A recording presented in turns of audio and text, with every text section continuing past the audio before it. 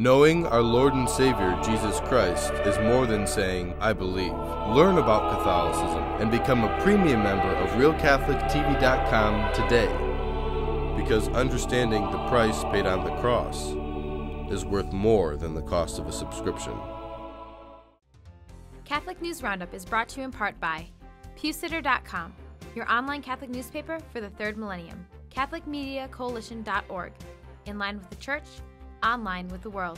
And theAmericanCatholic.com, politics and culture from a Catholic perspective.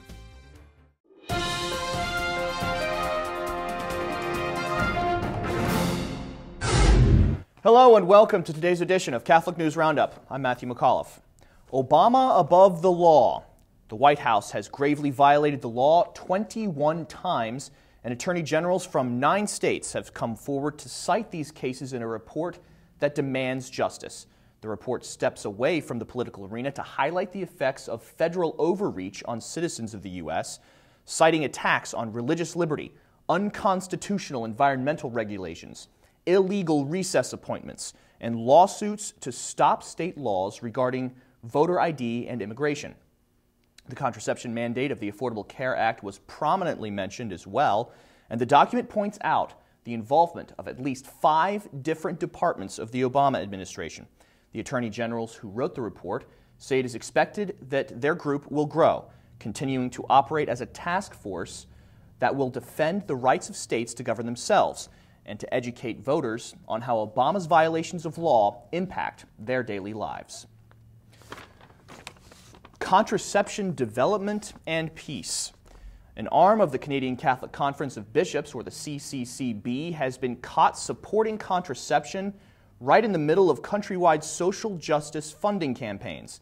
LifeSite News has uncovered a relationship between the international arm of the bishops, called Development and Peace, and a group in Haiti known as APROCIFA, which hands out free contraception.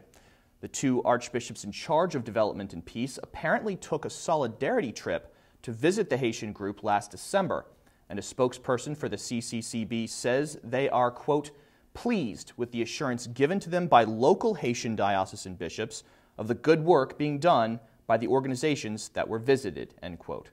The group in Haiti, APROCIFA, not only gives away contraception, but also distributes literature on how to get abortions and on the need to, quote, destigmatize abortion.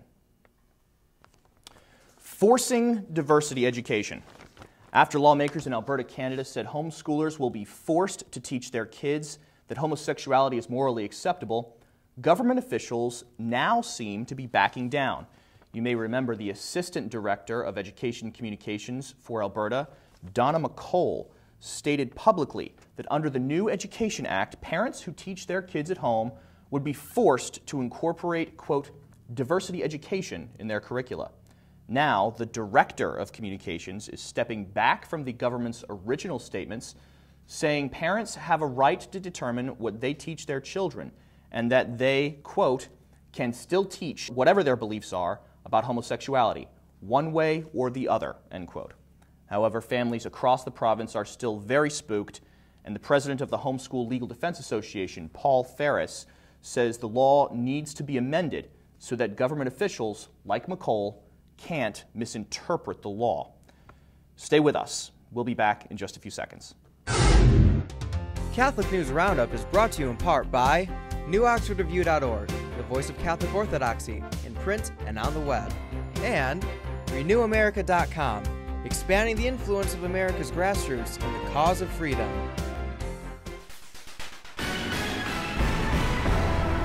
Mitt Romney may still be leading the GOP nomination race after yesterday's 10 primaries, but he was forced to share the spotlight with Rick Santorum at the close of last night's races. Romney squeaked out a victory over Rick Santorum in Ohio by only 1%, crucial because no Republican has become president without first winning the Buckeye State. However, though Mitt Romney won 6 states last night, Rick Santorum took victories in Tennessee, Oklahoma, and North Dakota, enough to get the media gabbing about whether or not Romney has the ability to win conservative voters in the country's most Republican states.